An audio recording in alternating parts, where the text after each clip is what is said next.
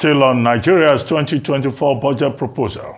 In a public presentation, the Minister of Budget and Economy Planning shed light on the intricate details of the budget.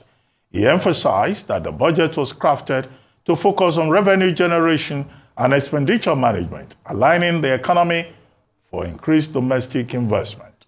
Some of the critical allocations in the 2024 budget were highlighted during the presentation. The government has allocated substantial funds to enhance national defense and internal security, reflecting a commitment to ensuring the safety and well-being of our citizens. Critical allocations, among others, the education sector, where at least 2.18, about 2.2 trillion, which is about 7.9% of the federal government budget, is allocated to education, which is higher than the 2023. Equally, the health sector received an increase in to about 1.4 trillion, 1.33 trillion, sorry, including immunizations. Equally, the defense and security sector received about 3.25 trillion, which is about 12% of the budget. This is quite significant, and especially following from the provision of close to 600 billion in the supplementary appropriation that was passed about 2 months ago to the defense and security sector. Equally, infrastructure spending, which is now 5% of the budget. And part of the instruction of Mr. President to the Cabinet is, as he has done in Lagos, bringing private sector into infrastructure. He has mandated all ministries to examine how to assess investors who are willing to put money in infrastructure. What the government can put in infrastructure is small compared to what the private sector can bring. Social development program, you may recall that a loan of $800 million was obtained from the World Bank to support the social development and poverty reduction, as well as the appropriation of 400 billion naira in the supplementary. In addition to that, now the sum of 534 billion, which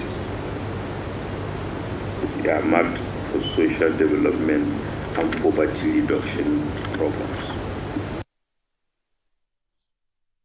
We're now joined on the morning show by Dr. Olusegun Vincent, Associate Professor of Taxation and Finance at the School of Management and Social Sciences, Pan-Atlantic University, Lekki, Lagos, and Dr. Sani Shinkafi, Executive Director, Patriot for Advancement of Peace and Social Development. Thank you for joining us, Dr. Vincent and Dr. Shinkafi. Thank you very much indeed. Well, two questions. Thank you, Doctor. Yes, two straight questions. Thank you very much. I'm pleased to join you. Thank you. Two straight questions for both of you. Dr. Vincent, the question to you is this. What do you think of the basic assumptions in that budget proposal? Because it's based on a number of assumptions. 750 naira to $1 as exchange rate, crude oil production of 1.8 barrels, million barrels per day, expected growth of about 3.4% above the expected global growth for 2024. Revenue of about 18 trillion. And then, of course, the president is also saying that tax revenue to GDP will increase by about 18% from below the 10% that it is presently. So you teach taxation, you know, that taxation part of it, I hope you also look at it. And for you, Dr. Shinkafi, one of the promises by the Minister of Budget Planning is that civil society will be involved in assessing this budget, that there will be participation. Do you think that this National Assembly, that has already, through Akpabio, the Senate President, and Abbas, the Speaker of the House of Representatives, already promised that the budget will be passed with dispatch? Do you think that this particular National Assembly is really interested in input from the public? And why should that be important? But let me start with Dr. Vincent. Dr. Vincent? Okay, Dr. Abati, thank you very much. I'm pleased to join you. Looking at the assumptions underlying the budget, from my own perspective, some of the assumptions, they are actually apt, while certain assumptions are really skeptical. I'm skeptical about achievement of those assumptions. Firstly, the exchange rate at 750, I am not too sure if the exchange rate at 750 is really achievable, because the real fundamentals determining the exchange rate and the fluctuation has not been addressed. And for me, if corruption has not been tackled in government circle, that exchange rate of 750 is not achievable. And I'll go into it briefly. Looking at the way the government operates and the way the government, both as federal and subnational, the way they are structured and the buying behavior or the procurement procedure, you will discover that over time, about 50% of the budget, they really go into what we call padding. And what is padding? Padding is just adding money for the boys as part of the budget. And the currency for negotiation of that is in dollars. Whatever that is being procured, just assume that 50% of that money is lost to corruption, is lost to settlement. And the currency for settlement is always in dollars. And whichever form, if the currency for settlement is in dollars, this will impact highly. It will impact highly on foreign exchange rates at the market. Because whoever that is dealing with government will be looking for dollar here and there as subnational and at the federal level. Look at the budget of 27 trillion. Even last year, budget of 24 trillion. At the subnational, the total budget was about 11 trillion. Assuming 50% of that will actually go into corruption, and the currency for corruption is foreign exchange, that will overrun the entire reserve. The 50% approximately will be about $35 billion that you need to exchange naira for in order for you to go into settlement. So what is driving the exchange rate? Government has not been able to address it. Forget about whatever structural and monetary apparatus put in place. The major driver of foreign exchange is corruption. And that money will come out and the officials will request for dollars, and that will mount pressure. That is number one. Number two, the oil price benchmark, that is reasonable as far as I'm concerned, considering the current price of the dollar, at the international market. I believe that is quite attainable. And in terms of quantity, if government should continue with the way it's going now, trying to ensure that we wrap up production level, we clear up the bandits, and we are able to actually take charge of the production and chase the bad guys away. We can actually attain the production expectation. In terms of inflation, inflation rate, it seems it's dicey. Considering the current inflation rate of about 28% and looking at it trending down, it requires a lot of effort. It presupposes that we'll be doing well, we'll be doing fine in agriculture. Many people will go back to the farm, and production level will rise, and of course, we'll be able to import at quite reasonable rates, because we are still very much import dependent in terms of basic food items that we used to, that basic, needed in a typical household. So it's skeptical, but it's equally quite achievable. In terms of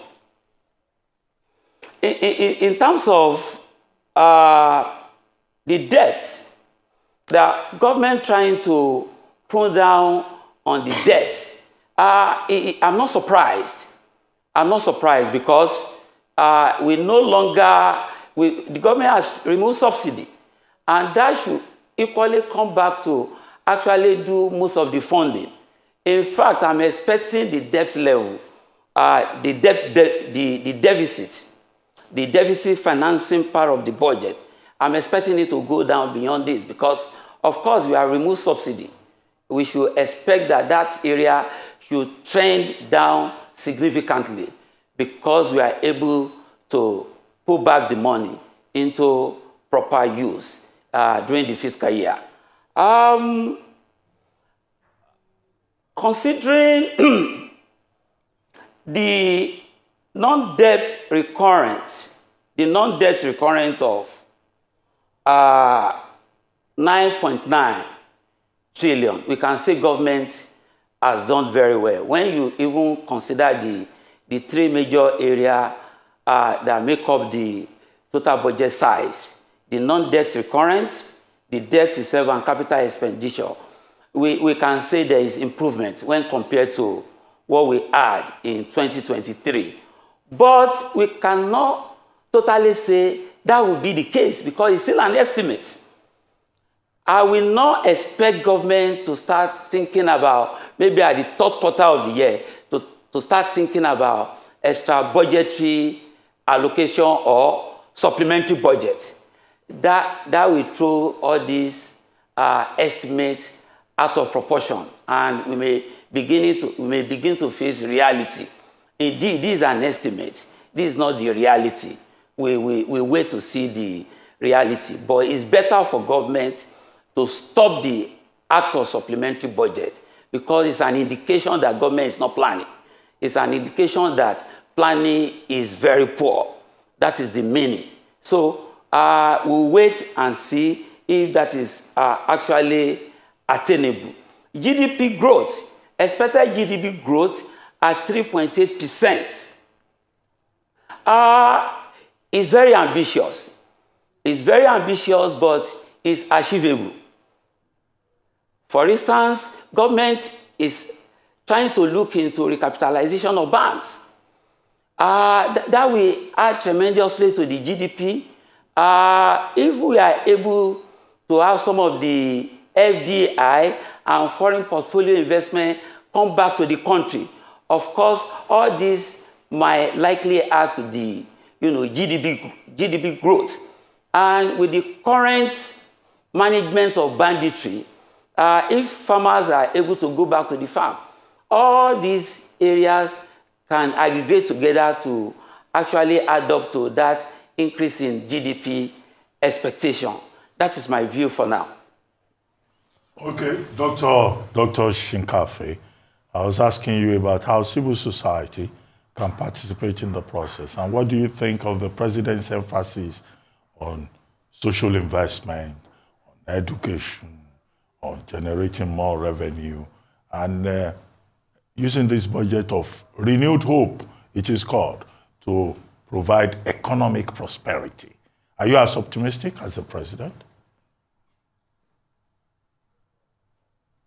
Well, the highlight of the budget presentation by Mr. President in the joint session of the National Assembly on 29 November 2023, it has given hope to Nigerians.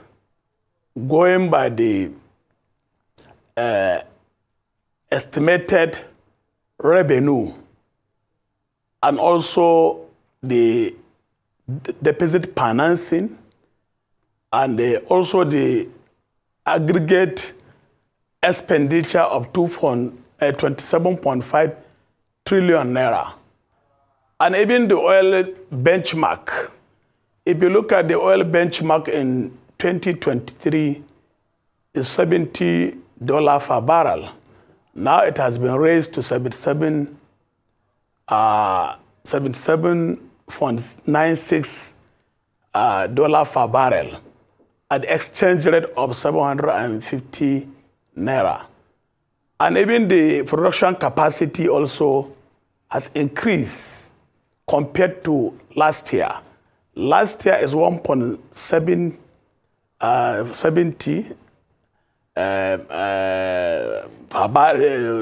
daily oil production per day. Now it has been also increased to 1.78 oil production per day.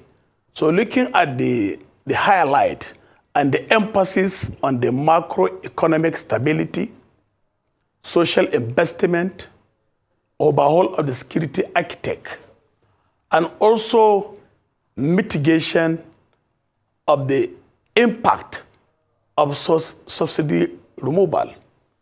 Going by what is happening in the country, the inflationary rate is on persistent level on daily basis. The standard of living is high because of the hardship of the subsidy removal on fuel. So I think with the Renew Hope budget 2024 and with the major expenditure or expenditure allocated to the various sector of the economy, I think Nigeria has hope in the next in this 2024 fiscal year. Going by the deposit financing, you see, Nigeria has been experiencing budget deficit for many decades.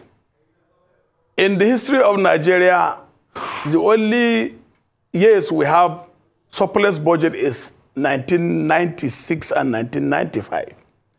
But since then, for many decades, Nigeria has been doing deposit budget. And there's a lot of consequences and implication in the economy or in the macroeconomic stability when a country is always proposing budget deficit. There's going to be a sluggish economy and also the investment on the debt servicing. And the inflation rate will always go at the galloping rate. So what I was saying, the government should try to downsize the recurrent expenditure. That is government overspending, and also focus on the projected revenue, how to raise the revenue status of the country. So in this situation, why the Senate President said they will involve civil society in budget tracking or in budget supervision, I think civil society hands are tied unless and until Fiscal Responsibility Act is amended. Fiscal Responsibility Act 2007 clearly spells out how the budget should be transparent and how the budget should be accountable to Nigerians. And it is very clear in the Fiscal Responsibility Act that every quarter, ministries, departments, and agencies of government, of the federal government, should publish the accounts of their expenditure, that is their income and expenditure account, to the National Assembly for public scrutiny. So if the Fiscal Responsibility Act mandated the federal government ministries, departments, and agencies to publish their income and expenditure account and also submit to the National Assembly for check and balances, I think the civil society hands are tied in terms of budget tracking and also in terms of budget monitoring. Okay. So, Dr. Shinkafi, I'll come to you first. I'm happy you talk about Fiscal Responsibility Act 07. Do you know that the projected level of deficit is higher now than the 3% threshold stipulated in the Fiscal Responsibility Act of 2007? The Fiscal Responsibility Act, however, allows the government to exceed the 3% threshold if it's justified by threats to national security. But there are no justification by threats now as we speak to national security. We are already exceeding the Fiscal Responsibility Act as regards level of deficits higher than the 3% threshold. Have we not started the dance of shenanigan already? That's number one. Number two question I would like to ask is the mentality of padding. We all remember the work done by Honorable Jubril then that revealed his own colleagues and the padding that was going on as regards the budget in the National Assembly. When this budget still gets scrutinized by the National Assembly, we still have, how can we stop this cycle of padding? Can you answer those two questions? Professor Vincent, good to see you again, my brother. You too can take at these two questions after Dr. Shinkafi answers these questions. On the Fiscal Responsibility Act 2007, it was clearly stipulated that GDP, that is gross domestic product, should not exceed 3%. But there is exception in the clause, which says that unless there is a threat on national security and human development. So going by the highlight of the budget, Mr. President have given more emphasis on the national social security safety, looking at the hard economic situation the Nigerian populace are facing due to the impact of withdrawal of fuel subsidy. So the act permitted or allow, there's a window that if there's a national threat, that is national security, going by the present security situation in Nigeria, no region in this country is safe. All the 6 geopolitical zones have their peculiar security threat, which is has to do with the national security. If you look at the northwest zone, it has been bedeviled by armed banditry, cattle rustling, kidnapping for ransom, imposition of levies, taxes by bandits to the villagers. And many villages and communities have abandoned their palm land, and they cannot cultivate their land and harvest food crops. So it's a threat to human development. It's a threat to national security. If you look at the eastern part of the country, there's a lot of IPOF, high-rise insecurity, a lot of even treasonable felonies of the segment of the IPOF are trying to cause. So there's serious threat to national security and human development in the country. So I think there was no any violation of the Fiscal Responsibility Act. And on the issue of budget padding, Honorable Jibrim have raised these issues time without number on the budget padding. This budget padding is a collaboration between even some members of the National Assembly and also ministries, departments, and agencies of government. So if that's a proper check and balancing, budget tracking, and also strategic plan to checkmate the excesses of this corrupt public office holder, I think we can able to check thoroughly the consequences of budget padding. Because the problem we're having, you see some ministers, some head of agencies will be lobbying from the members of National Assembly to incorporate some constituency project to them. And some of these projects, even being incorporated into their constituencies, they will not execute the projects. And sometimes some of the members of the National Assembly are even the one to introduce a contractor to execute the project. So there should be a thorough monitoring on the execution of the budget, especially on the issue of the capital expenditure. Even on the recurrent expenditure, there should be a minimal benchmark on how there should be spending, unnecessary spending on international trips, seminars, workshops are all part of the recurrent expenditure. So there should be a lot of check and balances on the part of the executives, legislature, on the spending throughout the fiscal year. Okay, thank you so much, Dr. Shinkafi. Professor Vincent?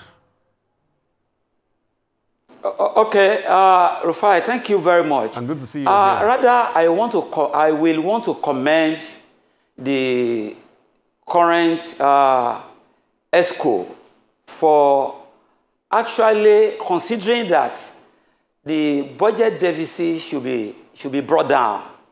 And that's actually what they are currently doing, from 6.11% in 2023 to 3.88% is commendable. And I think if that particular signal is anything to go by, I think it will be on downward trend.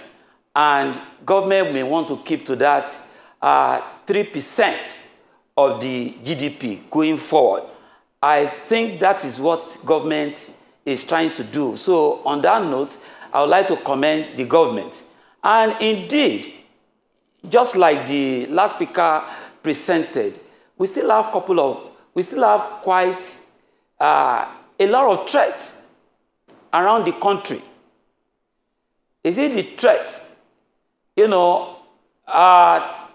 we are facing in terms of crude oil production is enough justification that for us to wrap up production, for us to get up to that 2 million barrels per day and above, we really need to spend more on security. So I think it's enough justification to actually go beyond the threshold of go beyond the limit of 3%.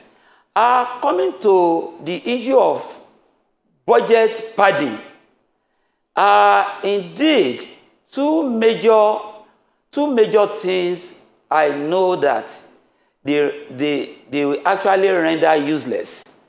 No matter the amount of money you vote as budget, no matter the amount of money you vote into capital spending, budget padding and over-invoicing. These are the really two evils that are really depriving the nation of a very good standard of living. Honestly, I don't know how we are going to do it. These two things, forget it. Even if government likes, can vote the entire budget as capital spending. I wish sure that everything will actually go into capital spending. Has it not been loaded? And beyond being loaded, are we not treating big time over invoicing when a project of 2 billion is supposed to be executed for less than 500 million? And at the end of the day, everything has become useless, irrespective of the amount of money voted. But what I think can checkmate this, like Mr. President said, that the budget is meant to finance programs and projects. In other words, what Mr. President is saying is that the budget is a PBB budget, program-based budget. In a program-based budget regime, every spending is tied to a program of government, is tied to a project of government in which government has analyzed the implication, must have done the impact assessment on the citizenry, and believe that this is justified to go into. We'll take a short break. We'll come back. We'll talk some more.